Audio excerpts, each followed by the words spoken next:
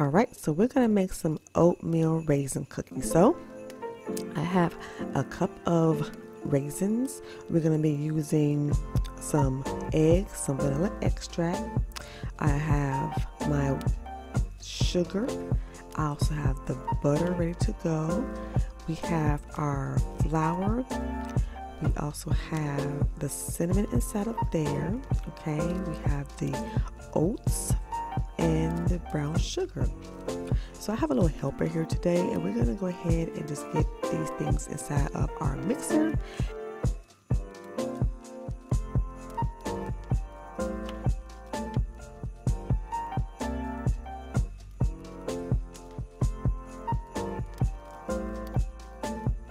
Okay, all right, so we're gonna go ahead and add in our butter and our sugars, and we're gonna go ahead and cream those together. So that was 1 1/3 cup butter, a cup of sugar, and a cup of packed brown sugar. So we're gonna get that first and get that really creamy before we start to add in the other ingredients. So let that go and get creamy.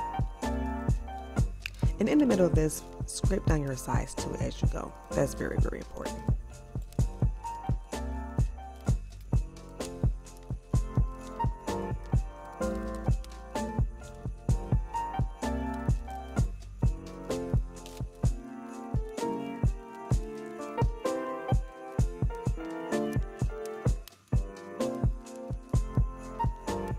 Once you have it at the consistency that we're looking for, add in 2 eggs inside of there, and we're going to also add in our vanilla extract, which is 1 teaspoon of that.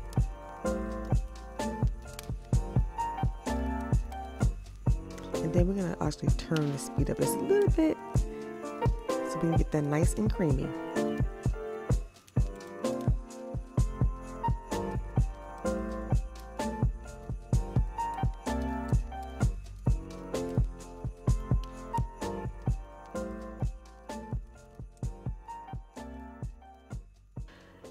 It's very important, y'all, to make sure every now and then you stop and you scrape down your sides, because you want to make sure you get everything incorporated into your mix, okay? So we're going to let her go ahead and get that done, and then we'll turn this mixer back up.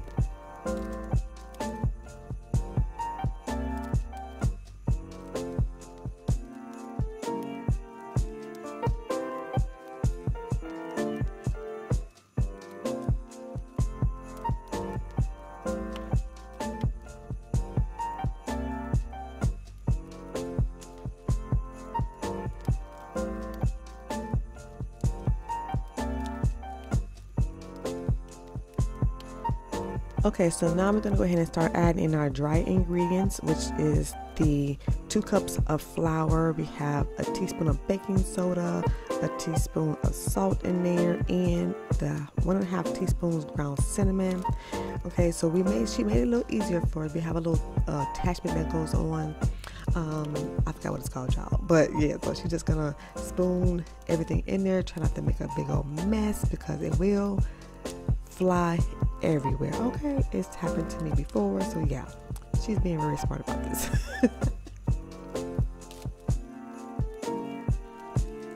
And just so you know, I've made oatmeal cookies before on this channel, but this is a quicker one, and plus this one we're going to add in some raisins. So right now she went ahead and added in the oats on this part, and after we do that, we're going to get to the fun part.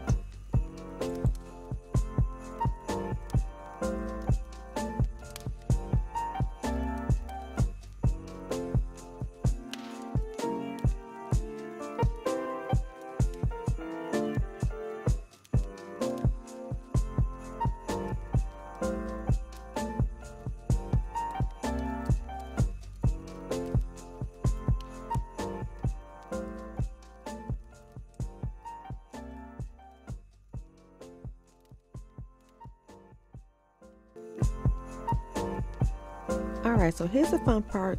Dump them raisins on up in there and let's get mixing. I'm gonna tell you something, adding in these raisins just set this off, y'all. Let me tell you. Okay, so yeah, she's trying to work it in there now, y'all. You know, she's an adult child, but she's my smallest one, and she is doing her best. She's doing a great job, though, y'all. Give her a round of applause, and make sure y'all give her that thumbs up right here. Give her that thumbs up, y'all.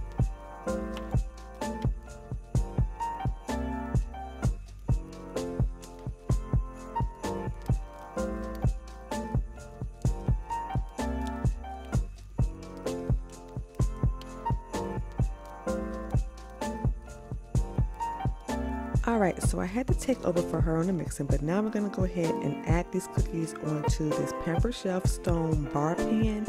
And yeah, you could probably tell that I make cookies on here kind of often. So yeah, we're just going to go ahead and get these onto the bar pan. And then after that, we're going to go ahead and put these in the oven so that they can bake.